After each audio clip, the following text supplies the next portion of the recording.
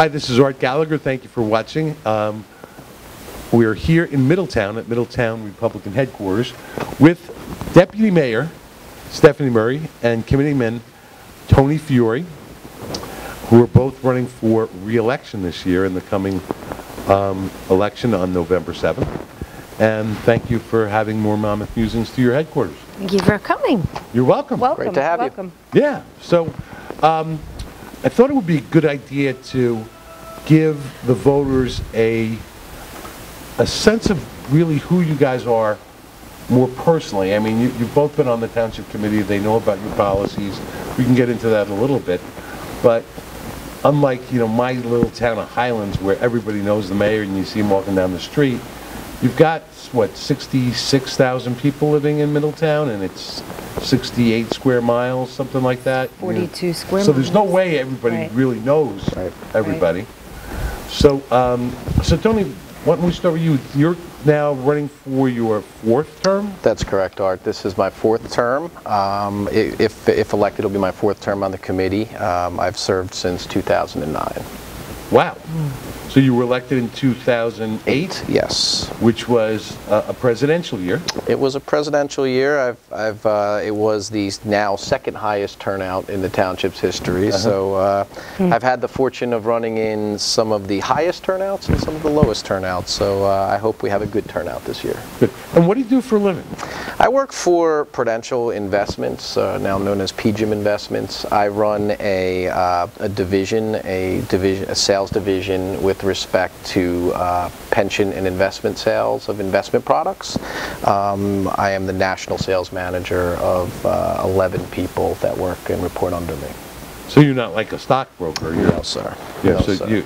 Your clients are more institutions? Or our clients are consultants and institutional investors, correct. I see. So it sounds like a pretty big job. Yes, it's a great company. I have a wonderful team. I'm very fortunate to serve a wonderful team there, and we've been very successful in our industry, and look forward to continuing that. Good. And did you grow up in Middletown? I did not. I moved to Middletown in the late 2003, early 2004. I grew up in a smaller town in Middlesex County called Carteret, which is right next to Woodbridge, a town of about 20,000 people at the time, about 4 square miles. So I moved here when we purchased, my wife and I decided that we were going to plant our roots and start our family and get married. We looked and found Middletown Township, and it's been the best decision we've ever made. Wow, so you chose to be here like right after you got married? We did, actually. Right after we got married, we moved to Belford. We bought our first house in Belford, and it was, we lived there for a number of years, had our first daughter in Belford, and then right before my wife gave birth to our second child, we kind of ran out of a little bit of room of our starter house and moved to a little bit of a bigger house here in Middletown. But yes, this has been our community since 2004. So you moved here in 2004, and then you ran for office in 2008, so Correct. 4 years later. Yes. So what spurred you on to get into politics? I've always been, I come from a family that's always been very civic-minded.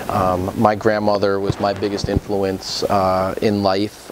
She was always very involved with our community back in Carteret. She was someone who taught me that if you want to make your community better, you need to give back to your community. And she was a lifelong Republican who helped shape my views of what my political views, and I carried that as the chairman of the Carteret Municipal Republican Committee in my early 20s. Wow. So I was always, since I was 4 years old, being kind of dragged to meetings and elections, and that was always a big deal for my grandmother and my family. And I come from, as I said, a family of very community-minded people, and they instilled that value in me. And I have to tell you, it's been most rewarding experience here in Middletown. Okay, so you grew up in Carteret and went through the public school system there? I did. I'm a graduate of Carteret High School. I am the oldest of 6 children. Really? I am the oldest of 6. I attended Rutgers University. When did you graduate from I graduated Rutgers in 1999 with a degree? Political science degree. So, and then after my graduation, was set to go to law school, and had a little bit of an unfortunate incident with a knee injury right before going to Michigan State Law School. Tore a knee up playing sports between my graduation and moved to Michigan, and just happened to come upon Prudential and started a career in a different path in the retirement services area. Wow, so you're Totally see him as a lawyer. so yeah. I could, I So really could. I've argued with him a couple times. But Me too. I think I've lost more than I've won, especially at home.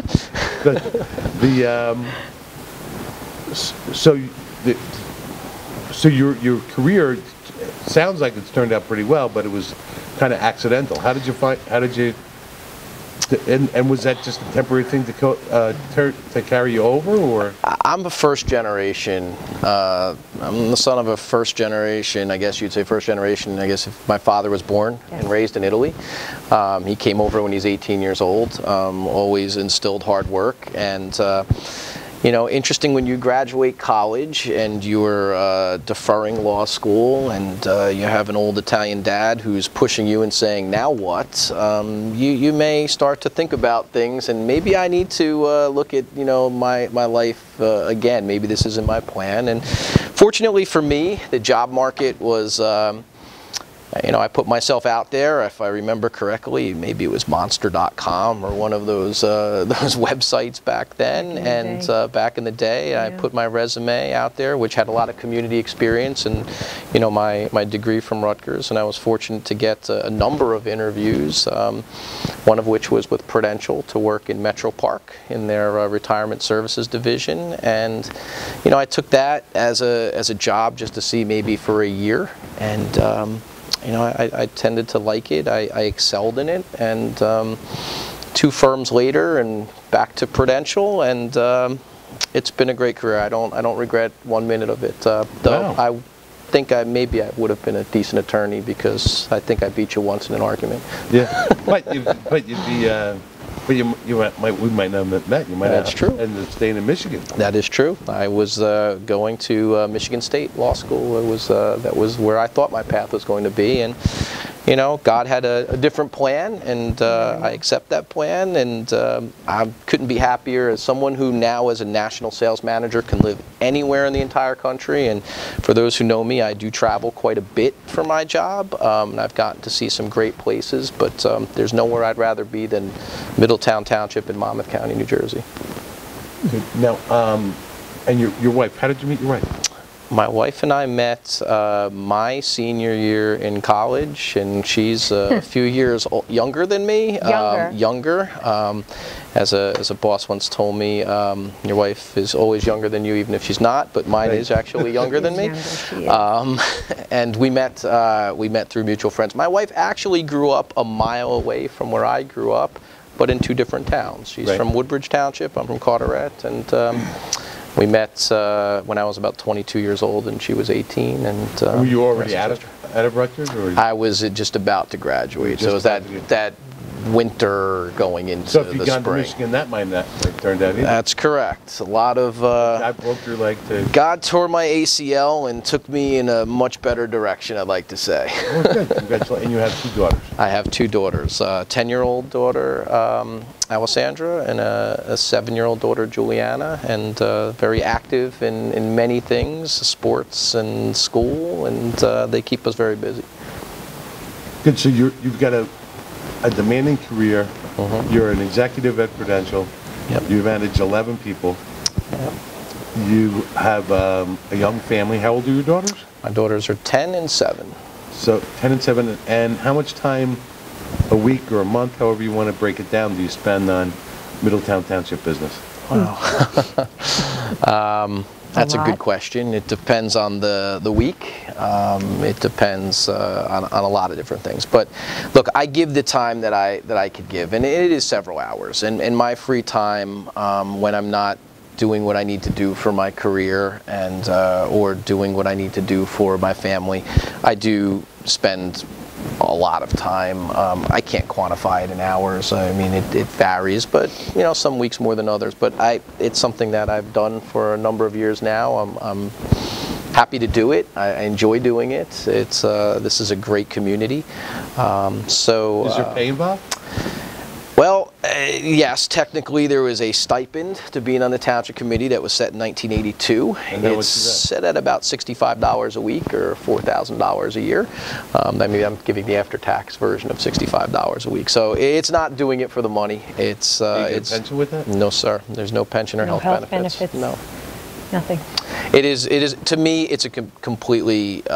It's a volunteer position. That $4,000 I make a year, I can promise you, I donate much more back to the community in different events and other things that we're asked to do. So, why do you do this? Well, I have to say two reasons. And these two things drive me. I know what it's like to live in a community and be forced to move. Okay, I love the town that I grew up in. I really did. My family's from there, great friends, great community, and I saw what happened from when a Republican leadership town turned the other way. I saw the low-income housing, I saw the density, I saw the change in the school, I saw everything that everybody fears about not being able to live there and prosper. Most importantly, my most important job is not at Prudential. My most important job is not as a township committee man. My most important job is as a father.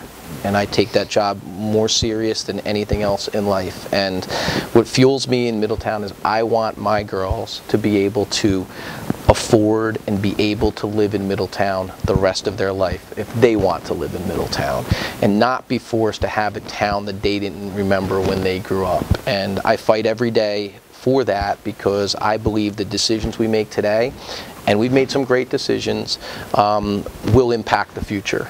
And most importantly, second to that, I am a taxpayer. And I know I need to be able to afford here. And while I've been fortunate and I have a great job and a senior role in my career, I also know that there's going to be a day that I'm going to retire. And a day that I want to stay in Middletown. A day that I want to be able to retire with my grandchildren, God willing. So what drives me is that motivation on a daily basis to make Middletown better.